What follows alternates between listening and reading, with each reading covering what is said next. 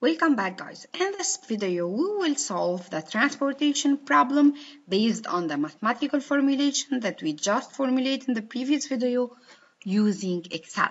In the next video, we will solve it using Lego. So how to do this? What I did here is to copy paste this table on Excel. So I copied the same table and I made sure that all the values are the same. And then the first step ever to solve a transportation problem on Excel, after copying this table, copy it another time.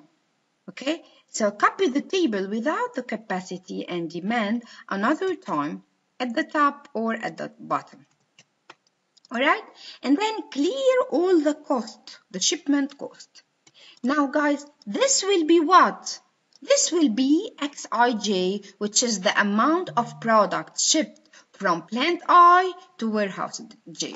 In other words, these cells will stand for the decision variables that I need to solve using Excel. And then, guys, the second step is, of course, to find what? The total cost in order to minimize it in my objective function. So what is the total cost? What do you think will be the total cost? The total cost, let's say this is my objective function to be minimized. So I'm gonna do this. So this is the total cost. It will be this cell times the corresponding shipment cost plus this cell times the corresponding shipment cost over the rows and the columns all over this table. Now I can do this. You can continue and write all this very long equation. However, guys, this will be waste of time because as I said in the previous video, I can use sum product because this Excel function will do the product of two arrays or two matrices. How each cell is multiplied by the corresponding cell in the second matrix or in the second array, and then Excel will do the sum of all these products. So I'm going to say sum product of what? Of all these decision variables, comma, all these shipment costs. So guys, in this case, you will have your objective function. So only use sum of product of all, like here, all the decision variables, comma, all my shipment cost. Okay, now what about the constraints? So as you can see here, I have two constraints. The first one, of course, this is not step 4. Step 4 is to solve it. The first constraint is that for each for each plant, the total number of products over all the warehouse must be less than the capacity. So what I'm gonna do here, equal to what? To the sum. It is the same as in MATLAB. So to the sum of what? Of all these cells. Alright? And then you can drag the cell over all the rows. And then, guys, each of this cell should be less than the corresponding capacity. So this is the first constraint. Now the second constraint is that all the sum for each warehouse, all the sum of the product should be less than the demand, the corresponding demand for each warehouse, which means, guys, this is equal to the sum of what? Of all these cells. And then I can drag the sum all over the warehouses. I have 4 warehouses, so this row here must be less than this row here. So that's it, guys. First of all, copy paste the table without capacity and demand. Clear out the shipment cost because these cells will be for the decision variables. Then do the profit. How to do the profit? It is the sum product of your decision variables here. So from D5 till G7 here in this case, with what? With the shipment cost from D12 till G14 in this case. And then you have to do your constraints. So the constraints are for each plant. I'm gonna do the sum. And this sum for each plant should be less than the capacity of each plant.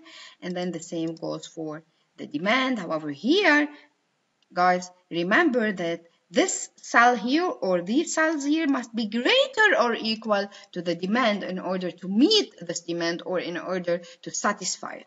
All right, so now guys, I can do the solver. So data solver. And don't forget guys, if you don't have the solver, go back to the previous video and add it. All right, now what is my objective function? In this case, this is my objective function and should be minimized. So this is the first type of problem where the objective function should be minimized, because in fact I'm talking about the shipment cost. Any cost should be minimized, any profit should be maximized. By changing which variables? All these variables must be changed. So I'm only dragging the mouse over these variables from D7 to G7, and then subjected to what constraints? Add the first constraint is that this one should be less than this one, and then this one should be less than this one, and then this one, this cell here, should be less than 95. What I can do is to drag the mouse here. So all this column should be less than or equal to what? To all this column. Okay? And then I'm gonna add, and now for the demand, all this row should be greater or equal, because this is a demand, so all this row. And then what I'm gonna say is, okay, I only have two types of constraints. So of course guys, you can do it cell by cell, but this is a waste of time, so you can do directly array by array. And then guys, I'm gonna say solve. So this is also simplex LP. All right, and I'm gonna say solve, and then I'm gonna keep the solver solution, and that is my solution. Now, if I want to do some analysis of my solutions, let's say this 78. What does this mean, 78 here? In fact, guys, 78 products or 78 kilograms or 78 tons of product, this depends on the scale. So 78 products, let's say, must be shipped from Dublin to this warehouse, Teaneck. Now, no product must be shipped from Dublin to Chicago, because in fact Chicago will have all the products shipped from Bangkok, right? 47 from Bangkok. So Chicago doesn't have any product that should be shipped from Dublin or Sunnyvale. They are all shipped from Bangkok, and so on. And we have to make sure, guys, that the number of products are less or equal to the capacity, and same goes to the demand. In the best way, or in the best case scenario, the demand will be equal, or the number of products shipped will be equal to the demand, like this case 80, 80, 78, 78, as well as for the capacity. So you are reaching the maximum capacity while you are satisfying all the demands, and your cost is minimized. So that's it. In the next video, we'll solve this problem using Lingo. Thank you.